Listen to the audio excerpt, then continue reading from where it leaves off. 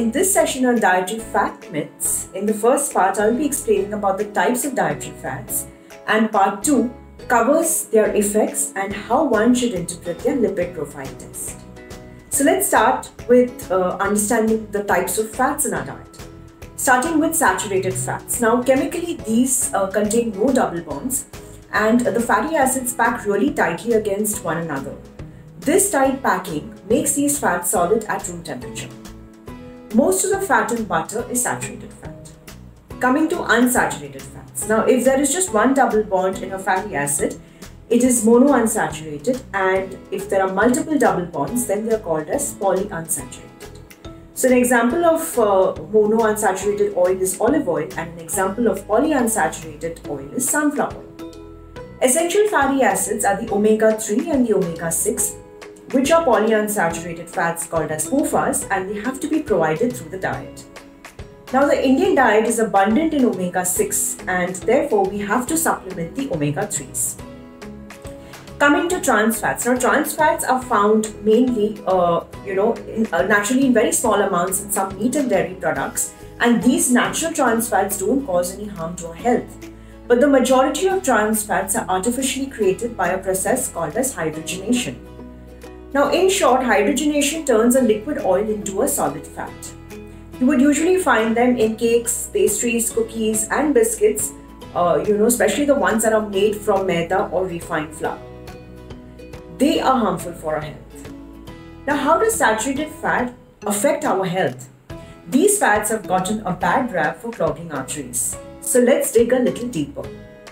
Now although it is seen that some saturated fats may raise the bad or low density lipoprotein or LDL cholesterol as we call it, the association between cholesterol levels and heart disease is a bit more complex.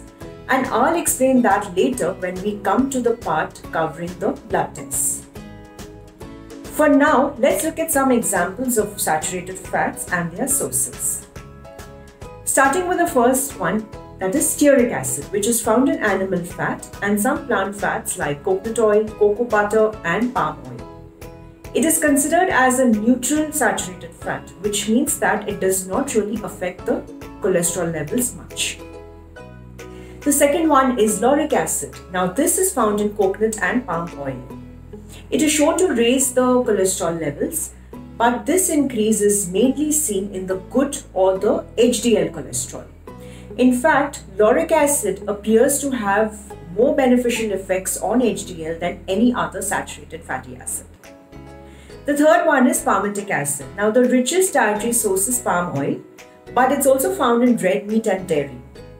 Although it raises the levels of LDL cholesterol, this is mainly again due to an increase in the large, less risky type of LDL, since there are two types of LDL particles. The fourth one is MCTs or medium chain triglycerides. Now these are used differently in the body than any other fat. They are more easily absorbed and transported straight to the liver where they are rapidly used up. Some of the benefits are weight loss, increase in an insulin sensitivity.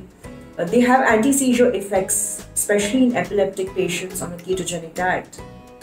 The fifth type is the short-chain fatty acids. Now the most important ones are butyric acid, propionic acid and acetic acid.